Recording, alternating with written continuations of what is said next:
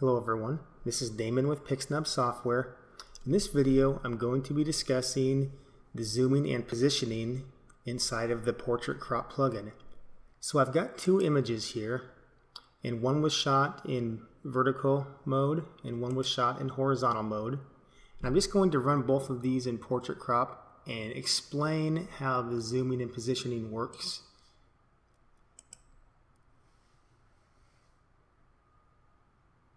So the first thing to understand about Portrait Crop is it works on face detection.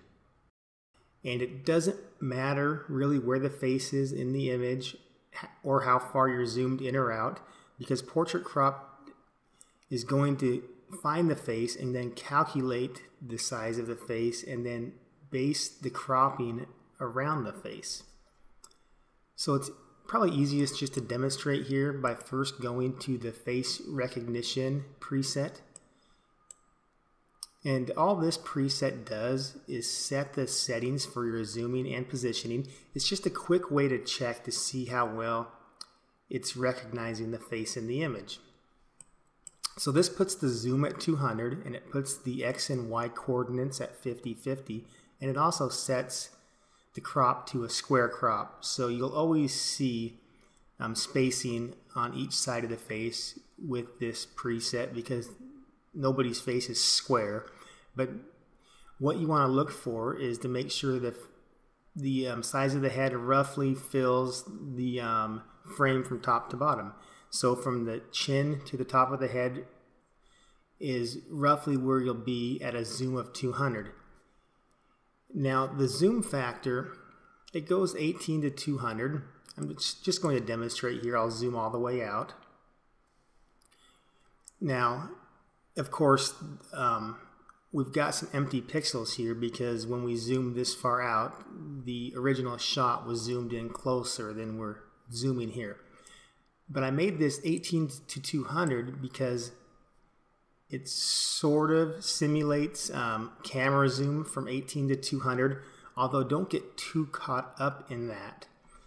What 200 is that's referenced to the size of the head, like I mentioned, and then everything is referenced around that. And the X and Y positions, these are coordinate based and they're percentage based. So 50-50 means the center of the face is 50% along the X or horizontal axis where that's centered, and then it's 50% on the Y. So the center of the face is the center of the crop here. I'm just going to apply a different preset here. We'll just go to one of the headshot presets. And you see now the face is 70% on the Y and 50% on the X. So that's 70% up from the bottom to the top and 50% left to right.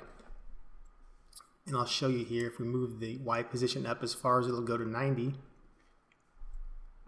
it's now 90% on the Y position and 50% on the X. If I move this to 20, I'm just doing this to demonstrate, of course. You wouldn't probably set up a portrait like this, but now you're 20% on the X and 90% on the Y. And if I zoom in or out, we're still maintaining the center of the face with that same coordinate system. So everything is referenced to the position of the face.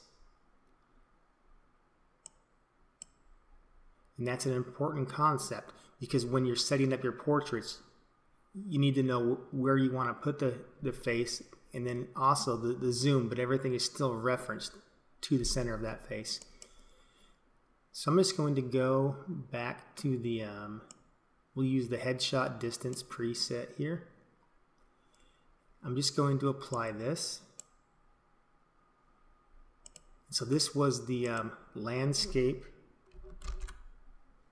image, and then we ran Portrait Crop, and this is the result we got. I'm now going to go to the other image we had, which was shot vertically, and I'm going to run Portrait Crop again, and then I'm just going to run that same preset, So now you see that the two different images, the crop is pretty much identical. I mean, you might see a slight bit of variation image to image, but it's going to get, pretty close. So when you're running a batch of images, it doesn't matter how far you were zoomed in or out, or even if you shoot vertical or horizontal, portrait crop is going to take all that variation out and give you repeatable portraits. Now I'm also going to just real quickly demonstrate that if you were to zoom in more in camera, so I'm going to crop this, so if you were to shoot it, let's say a lot more zoomed in here in the camera, and then if you run portrait crop, and then let's run that same preset again and apply that, you see we still get the same exact crop because it's taking all the variation out of how the image was shot and basing everything around the size of the face it detects and then zooming and positioning according to that.